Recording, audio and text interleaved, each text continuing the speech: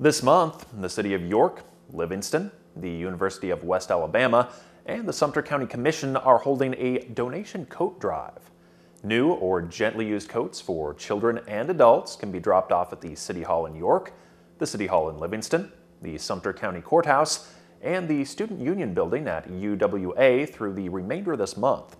Those coats will be distributed on December 4th at Sumter Central High School between 9 a.m. and 1 p.m. COVID-19 has put a lot of damper on so many people, so many businesses, and with this having a positive turn and letting people know that there are people who care. So again, I just encourage each and every one, if you are able to give a coat, don't hesitate on it. Make sure you get in contact with someone at the following locations and just drop a coat off.